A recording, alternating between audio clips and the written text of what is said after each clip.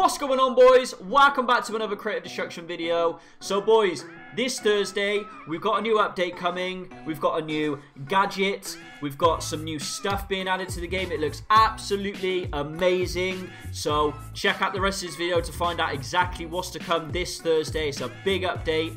But guys, remember, every single video, 500 diamond giveaway. All you have to do is get the likes over 1,000. Put one comment down below. I'll pick one of those random comments to win 500 free Creative Destruction diamonds. So without further ado, boys, let's check out the update. Yeah, boy! Yeah, baby girl, you're so damn fine, though. Wanna know if I can hit it from behind, though. I'm sipping on you like some fine wine, though. When it's over, I press rewind, though. Talking bands, I got it. Benjamins in my pocket. I trade him. Okay, so boys, before we go into Creative Destruction's new update this Thursday, I'm going to show you a new feature that's going to be coming in Season 7. Now, I'm putting this at the beginning of this video first to send a message to the developers and to see what you guys think of what they're adding in. So, I'm going to show you in a second what they're adding. So, they're adding climbing into Creative Destruction. Now, you all know already that anything they add into Buildtopia comes out in Creative Destruction later on. So, I'm showing you this first. This is Buildtopia behind me, guys. This is a new Season 7 lobby screen. I've showed you in a video before. But basically, I'm going to hop into a game because I'm going to show you something that they've added. They're going to be adding climbing into the game. Now, in my opinion, this does not need to be added. Now, I know the developers are going to be watching this, so please, guys, we don't want climbing in the game. It doesn't need to happen. It's already that there's bigger things that you guys need to be adding into the game to make it better and to make all the old people that have already left CD come back to the game. I can name 3 things right now: FPS,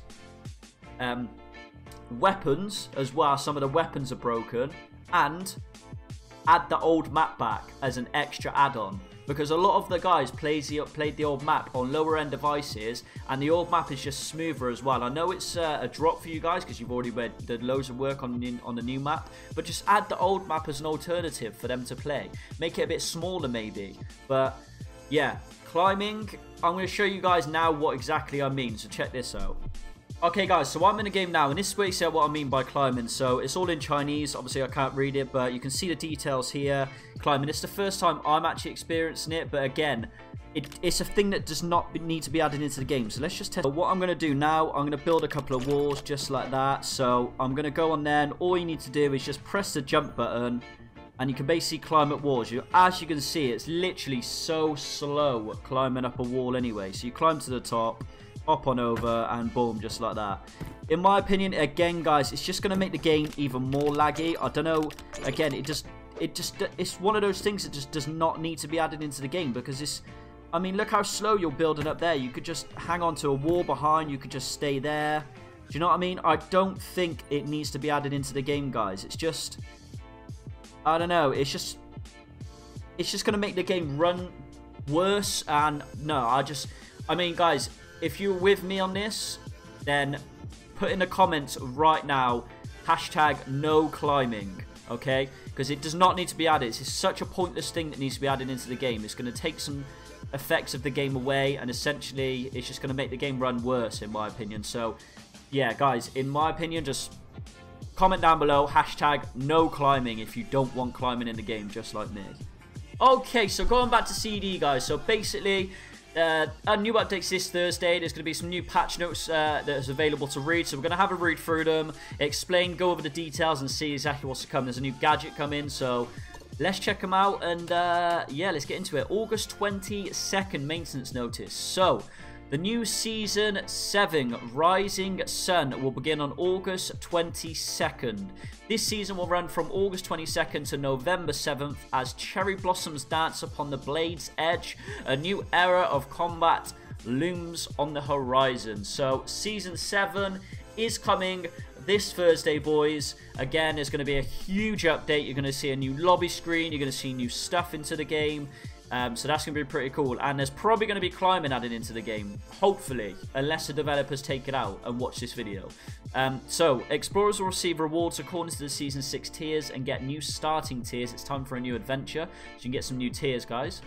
Season update, the interface update. With a new season comes an all-new interface style, from the lobby to the battle screen, the depot to the friend page. Every interface in the game has a completely new look. So there we go, boys. Basically, yeah, exactly what I've shown you before. The stuff that's in Buildtopia is going to be added into CDs. So finally, they're updating the lobby screen, which has only taken them a year. Whew.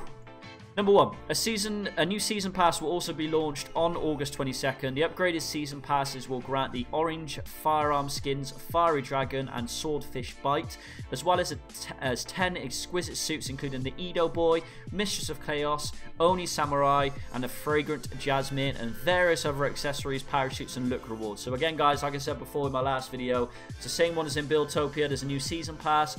I think there's going to be some new diamonds added into the normal season pass. You can earn some free diamonds for yourself as well. Remember, the free chests that you can buy with 5,000 gold coins and the star coins, they're going to be adding more skins into there. They're going to be adding the Buster Sword into there as well, so you can use all of your gold coins to get some new fresh skins. Okay, number 2.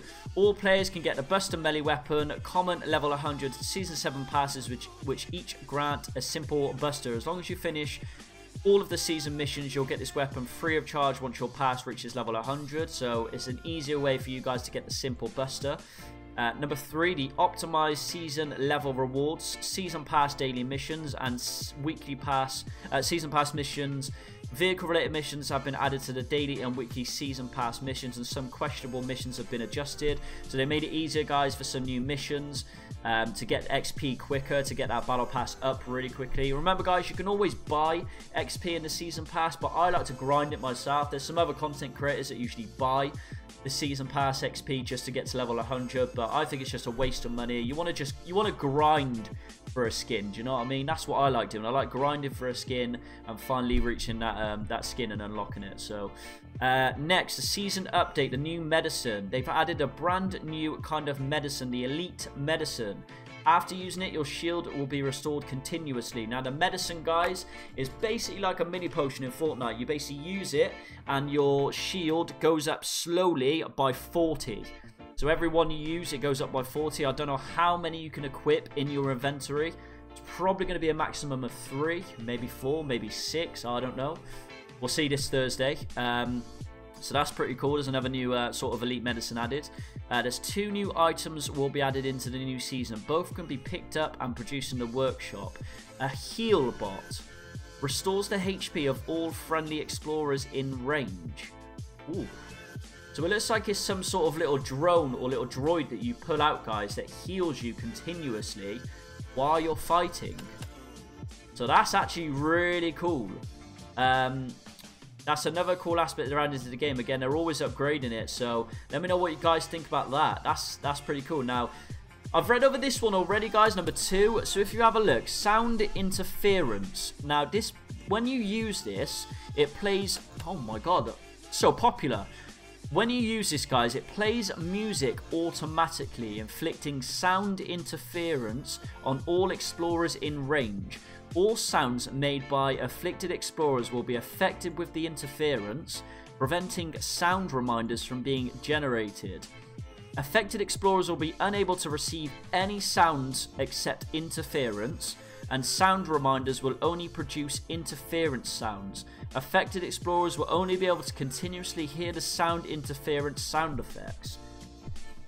So basically, guys, it's like a big boombox. So you put it out, and I'm guessing you're not going to be able to hear footsteps, or you're not going to be able to hear sound reminders like someone dying, or when the map's closing in, or something like that. I mean, it's a bit of a weird one they're adding in my opinion. Yeah, I mean, unless, you know, when someone's walking next to you and you can see their orange footsteps at the top on the compass, maybe if you use it, it gets rid of that. So that could be pretty cool, because you can actually see where people's footsteps are. Maybe they could add that as a sort of add-on. But yeah, that's a really, really weird gadget that they're adding in. Again, they add these gadgets in, guys, but most people don't actually use these gadgets. So I remember like the freeze grenade and stuff like that. I don't even use those gadgets. So again, it's weird. I don't know why they're adding in gadgets like this when I've already told them FPS needs to be boosted. The only thing that's going to make the game better is boosting the FPS whenever you're in a fight with someone. Adding a new map or adding the old map as an add-on. And 3, fixing weapons like the flamethrower doesn't even need to be in the game. The auto turret, that shouldn't have even been added into the game. So yeah, that's really weird how they're adding all this sort of weird extra stuff to make the game more sort of worse than what it is, when they should be adding the good stuff and the stuff we actually need and the stuff we're actually giving them advice to actually fix. But there we go. We've added a lot of We've added lots of fixed ejection seats throughout the environment so that you can travel great distances in no time. To see where they are, simply open a map and show the locations of the ejection seats. So again, guys, like I showed you in a previous video, in Buildtopia, guys, they've got ejection seats in like each town, like randomly situated, so you don't have to build them. You can just use it whenever you like. Anyone can use them as well. So yeah, they're adding statuary ejection seats around the Aurora Valley, so we already knew that. Regular gold supply update to ensure that all players have the chance to access the Buster melee weapon. The simple Buster will also be added to the regular supply boxes. Like I said, guys, so yeah, you can buy the simple Buster or you can try and get it using your gold coins. So that's a good update. That's a good thing that they've added into the game. Adjustments and optimizations. When an explorer creates a creative island room using a creative island in another explorer's creative island list, the following message will be displayed. This room was created using another explorer's creative island. After building, you'll temporarily be unable to save. So they're just optimizations for Creative Island, guys. A bit confusing. I don't really get that myself, but hey-ho. Number 2, they've added bases to some objects that lack bottom surfaces. So I think that's like for maybe like the bunny chest, or I don't know, some sort of some of the gadgets. So number 3, they've added vehicles to Creative Island to use freely. Whoa, I didn't even see that. Yo, boys. Race mode. They are adding vehicles to the Creative Island, guys, so you can actually spawn vehicles in the Creative Island. So you can create race tracks, you can race around with each other in them. That's cool. Well done, developers. That is another great update. So all in all, guys, 2 good things, maybe 3 good things I can see in this update coming Thursday, which is Season 7. They got the new Battle Pass, which is, sorry, 4 new things. A new Battle Pass. They've got... they're adding stuff into the regular supply boxes. They're adding vehicles in Creative Island. And that's it. That's basically it. So, yeah. I mean, guys, just let me know what you think about the update. Again, please comment #no climbing. Because the climbing does not need to be added into the game. They're probably going to add it anyway. They probably won't listen. But, again, I've already told them the 3 things they need to focus on is the FPS, the friggin' the FPS, the adding a new or an old map, and taking out some of the weapons like the auto turret and the flamethrower. Shit, guys, I totally forgot. Thick. So there we go, guys. That's the update in Creative Destruction. Again, Season 7 is coming this Thursday. I hope you're hyped for it, boys, because I'm pretty hyped. Well, I'm kind of half hyped with the stuff they're adding in.